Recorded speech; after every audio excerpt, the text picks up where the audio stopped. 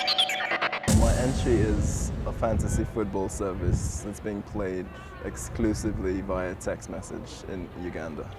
The idea was becoming increasingly commercial over the last few years. So I had to look at that, and I had to look at the market in Uganda. Football is the #1 sport there. I wanted to take advantage of the increasing commercial value of the Premiership and provide them a service which no one else has provided in the region. People back home don't have access to fast speed internet like they do over here, so providing people with an easy, accessible means was the main reason why I chose to go via text message.